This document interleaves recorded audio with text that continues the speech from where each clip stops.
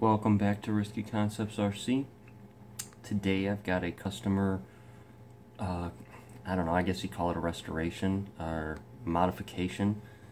When this came in, I've got a couple photographs. It looked basically like this.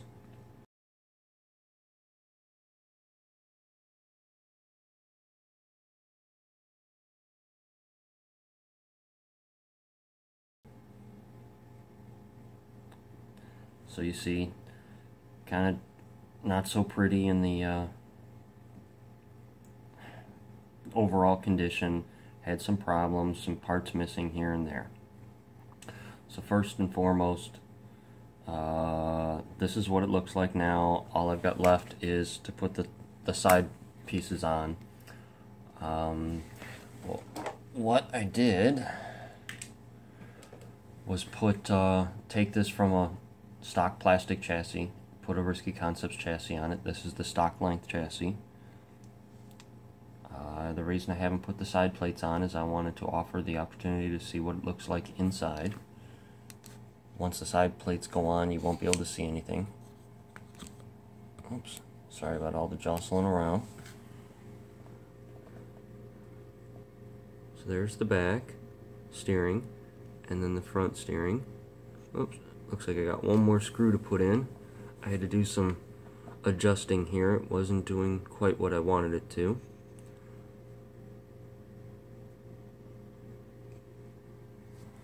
Now, as far as parts that I had to add or replace, the rear guard here was broken. See, here's part of what was broken. So I replaced the rear guard. Did not have motor covers, front or rear, so I had to put those on. The front gearbox, one of the halves, I had all the little ears or tabs or whatever called broken off, so I could not bolt up the front bumper on this side. Two of the shocks were missing the lower shock perches, so I had to add those. And then I went through and put in the Dubro heavy-duty rod ends, because there were a bunch of random ones. I'm sure you saw in that picture there were some pink ones and some other stuff, and some of the good ones that I took off I had to put on two of the shocks. Then I went ahead and put in the rest of the parts. So we've got Savox servos, hot racing aluminum servo sabers, and then just steering links and rod ends. And these are the Riskey Concepts servo mounts. Now, like I said, I got one more screw to put in, but basically what's left is to put that in. Now, I'll shoe glue it in so it'll be permanent, but that's what you get. And then on the body, when I got it, the body was painted, but that was it. So I added the decal, I installed the engine permanently to the body, I installed LEDs,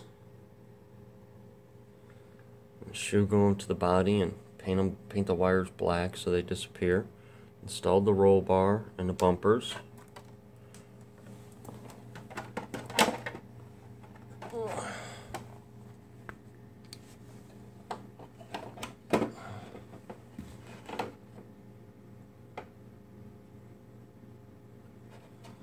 Customer provided the roll bars and the bumpers, but he did not have any decals, so these are just some random decals that I had left over.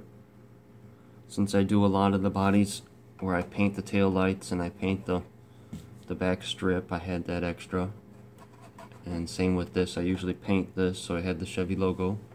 Now with the roll bar, all the lights were broken off, so I took it apart, flipped it around, and cut all the tabs off.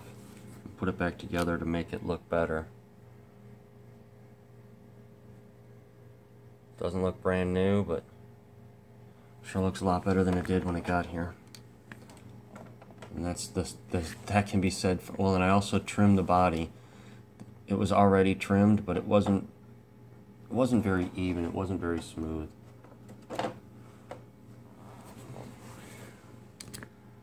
So there you go. It's a Team Blue Groove body. Now I've got installed in here just a Traxxas 5-channel receiver that I was running with just a regular Traxxas TQI radio. So if I plug this in, empty slot. So what I've got is because it's a TQI Traxxas receiver, the front servo is plugged into channel 1, the back servo is plugged into channel 1. There's actually two, it's upside down, but there are two channel 1s. Then there's a channel 2, that's where the speed control is plugged into. Channel 3 is what I got the lights plugged into. And then channel 4 is the fan for the Hobby Wing speed control.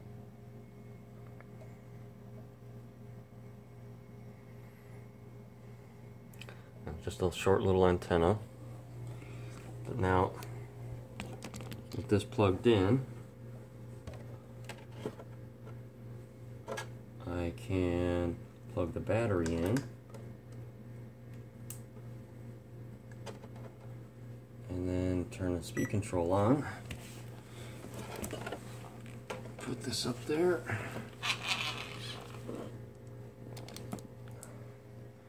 And you can see we've got some pretty decently bright lights, considering the lights that are on, and they're still that bright. There. So that's what you got there. That's the finished truck. And then I will go ahead and switch right over to a couple minutes of me test driving it, doing some circles and stuff in the driveway, just wanting to make sure everything works. So that's a Kyosho USA-1 customer project that is finished.